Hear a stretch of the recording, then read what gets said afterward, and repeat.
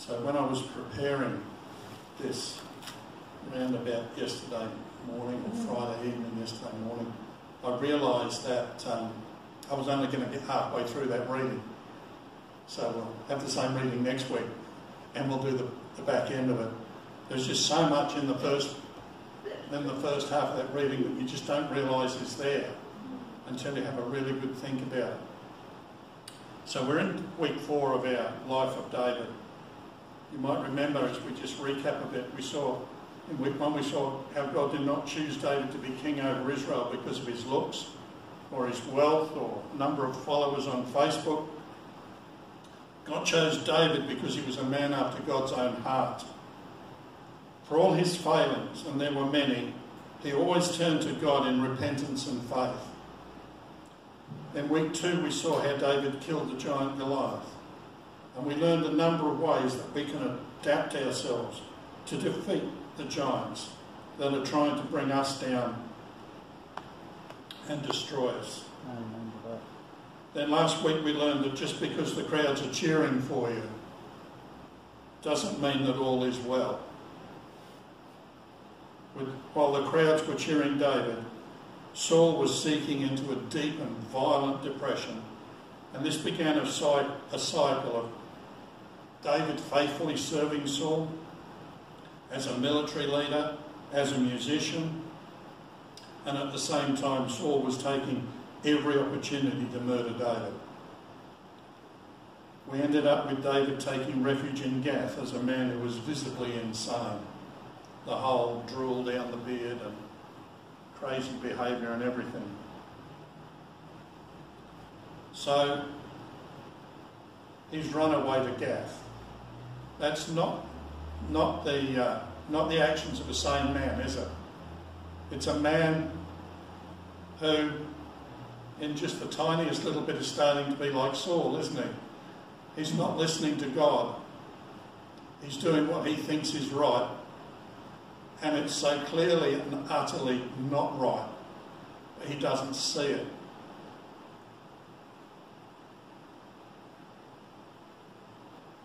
We see the deterioration in David's mental state as the pressures of continually fleeing from the murderous Saul took their toll on him. He had no friends other than Jonathan, or rather should we say he thought he had no friends other than Jonathan, who couldn't be with him for obvious reasons. He could not visit his family because that would cause Saul to murder them all. If he had not already done so. See, David didn't even know if his family was alive or not. The craziness of his entry into Gath showed that David was no longer trusting in the Lord to take care of him and keep him safe. He was trying to reason with his own mind, and to be honest, he wasn't doing a very good job of it.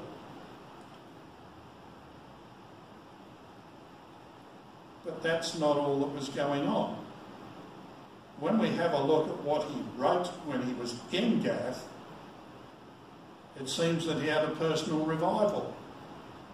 That the ridiculousness of his behaviour and what he was trying to do and where he had placed himself in the heart of his enemy's hometown, he suddenly realised, hang on, this is crazy.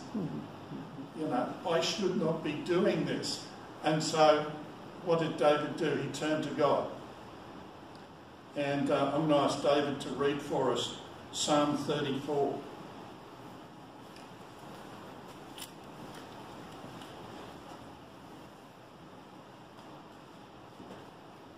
Psalm 34. I will bless the Lord at all times. His praise shall continually be in my mouth. My soul shall make its boast in the Lord. The humble should hear of it and be glad.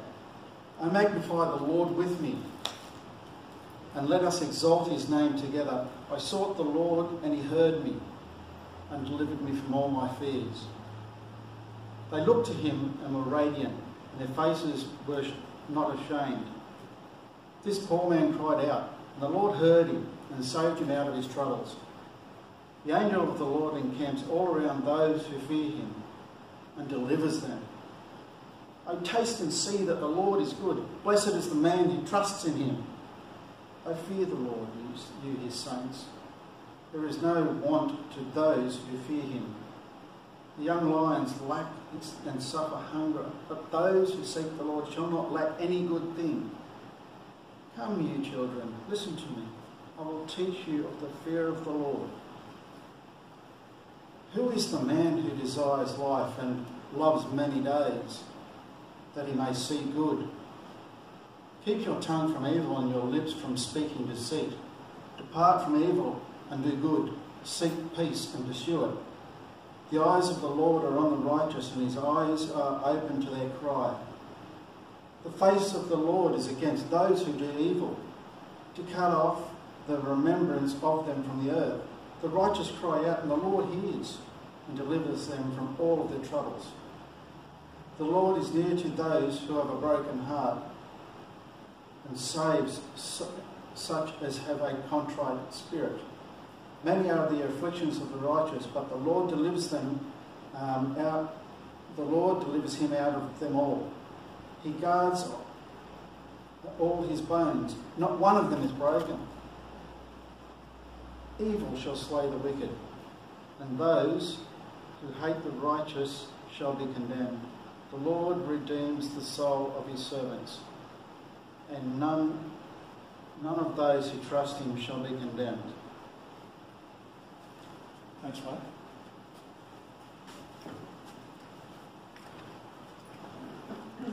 Doesn't sound like the words of a crazy man, does it? No. No? I think he's only got a revelation of what he needed to be doing. Which is pretty fortunate, because at that point Achish, the king of David, had driven him out of Gath.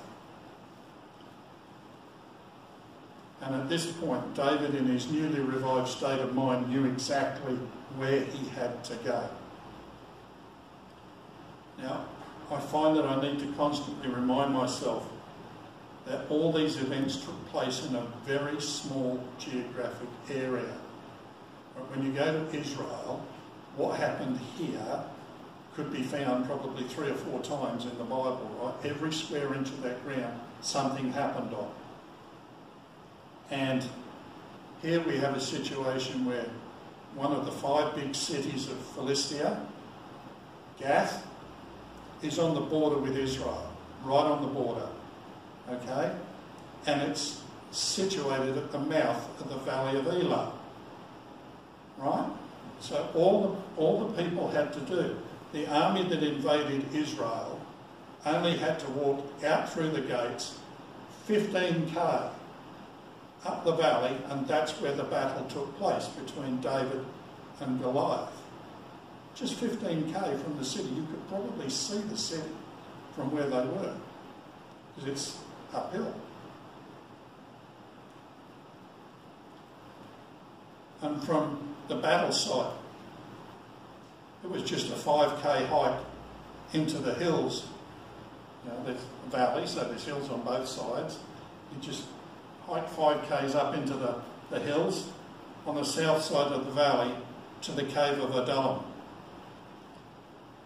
Now, there's a couple of organisations who've done really good videos on this.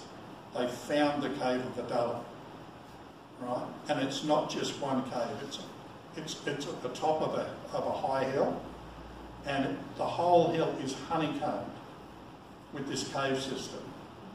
It's not just a hole in the ground, right, or a hole in the side of a hill. This is a massive cave system, and all the entrances and exits are completely hidden. Right, the bush and the shrubs and the grass and everything hide these things. You have to know where you're going to find it.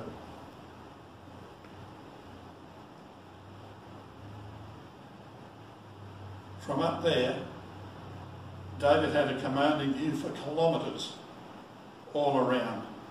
He could see anyone approaching. He may even have been able to see Gath from up there. Right? That's how it's a really small area. The distances are very small. No cars, of course. Everywhere they went, they walked.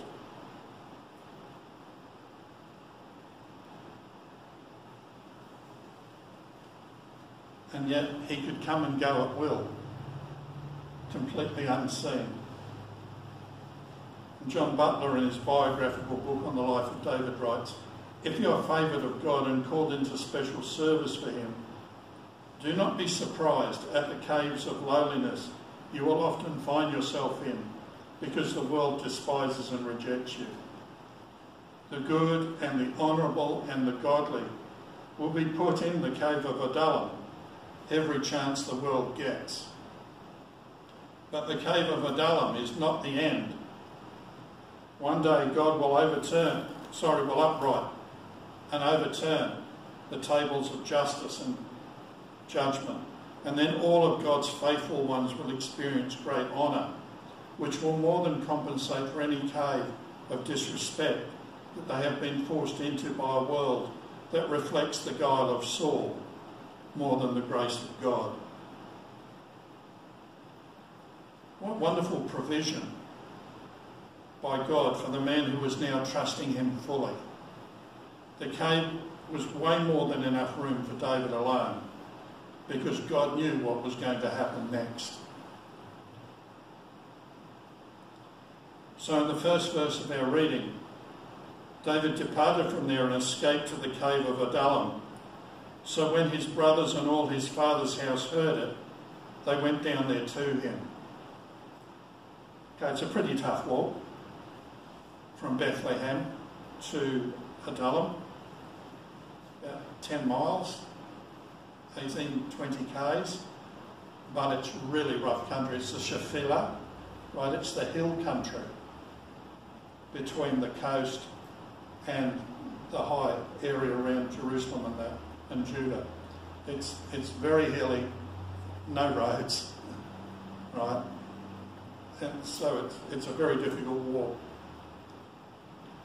But they did. They made the walk. The whole family came to him. And when you think about it, there were two reasons for the family to join David at the cave. The first was to support him. It had to be especially gratifying to him to have his brethren come to the cave, inasmuch as earlier we noticed some jealousy among the brothers, especially on the part of his oldest brother Eliab, but those hard feelings have vanished as they seek out David in the cave. We will shortly see David providing special care for his parents after they came to the cave, but the lesson here about his family is for the home to provide support for any of its members who are being persecuted by an ungodly world. So, mutual support, familyness, togetherness, that's the first reason. The second reason is, of course, the family joined David for safety.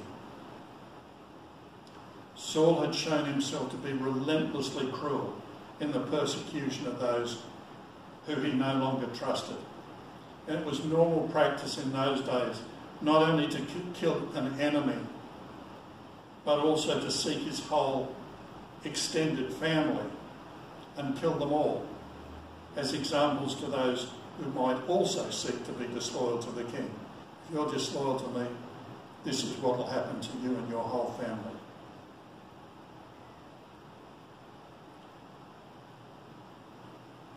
As John Butler described it, evil rulers are a peril to good people.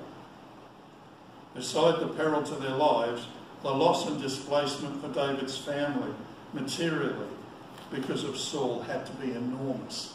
This was a very wealthy family. Right? Livestock, herds, the whole box and dice. They would have been a wealthy family. And then this happened in verse 2. Everyone who was in distress, everyone who was in debt, and everyone who was discontented gathered to him. So he became a captain over them, and there were about 400 men with him. Now, I don't know about you, but even in my research for this, I watched probably half a dozen messages, and almost without exception, every single person that preached this message, and that's the message I've heard my whole life, were these men who joined David were a bunch of no good, lazy, complaining deadbeats. All right? That's what the scripture says, isn't it? Everyone who was in debt, everyone who was discontented, everyone who was in distress gathered to him. He had 400 men. I think you can probably add their families to that. Right, so it's a big cave system that can handle them comfortably.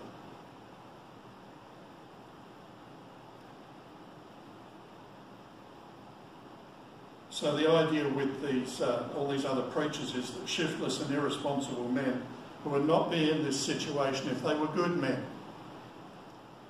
But have a think about it. Would we describe David in this way? Why not? He was in the position he was in because of a wicked and insane king trying to kill him. If this was true for David, then it was quite logical that this was true for the others. They were likely men who had fought beside David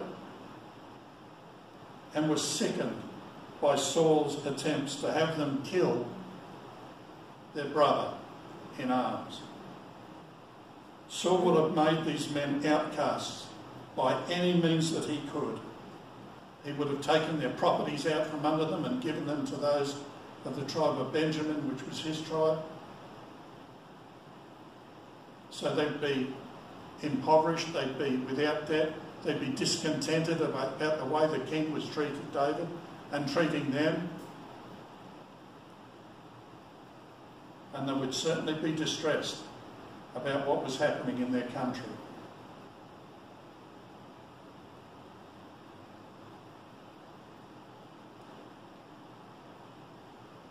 It's no wonder that they came to the cave to be with David. You know, doubtless there may have been among the young men some who were more adventurous than devout and cared for their leader's sword and spear more than for his psalms, the young blokes. But they were in general young men of a patriotic character who had suffered tyranny and damage through the misrule of time and found the public disorder and the tyranny unacceptable, intolerable. The first thing the scripture notes is that they submitted to him and set him as captain over them. These blokes weren't idiots, they were very smart. They were wise. They knew who the best man in Israel was to be their captain. And they did not make David their captain just by words. These men were loyal and courageous to David, in deeds as well. Later on in Scripture, some great military feats of these men are recorded in detail, which shows more about their gallant deeds under David's leadership. Have you ever heard of David's mighty men of valour? That's these men. Shiftless deadbeats. Don't just change into that overnight. It takes years and years of training to become a mighty man of valour. A lifetime of training. Right? It doesn't just happen overnight.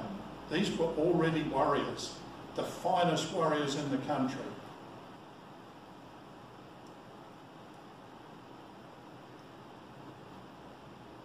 From these men came some of David's greatest leaders and soldiers. We will see their character shine in the next chapters of Scripture. These followers serve under David's leadership and command. They'd do anything for him. Secondly, David got to find out who his true friends were. As a public hero and later king, David would have been surrounded by those who called themselves friends. It was those that came to him in his hour of need and at great personal peril to their own lives. That showed David the loyalty that he needed from his true friends. You all know, I'm sure by now you've all lived long enough to have had a real crisis in your life, and you found out very quickly who your real friends were. Those who stuck with you through that crisis and supported you in it. Lastly, when these men came to David, they were in debt, distressed and discontented. And under David, they quickly became rich from the spoils of his military raids. These men now saw victories, and their discontent turned to contentment. There is nothing a soldier likes more than winning. Losing really sucks. Okay? Losing is not a good idea in ancient days, much the same way as today. There was no surrender. You either won or you died. Losing's bad. So serving the Lord's anointed, David, was not a disappointment like Saul had turned out to be. And the same is true of the Lord Jesus Christ. Make him the captain of your life, and great changes will occur. If any man be in Christ, he is a new creature. Old things are passed away. Behold, all things are become new. Nothing can change one's life so blessed as Jesus Christ, of whom David is a type, if you like, a shadow of who was to come. Come to him and you will experience blessed and eternal changes in your life as he changes you to become more and more like him every day of your life when you follow him. Amen? Amen.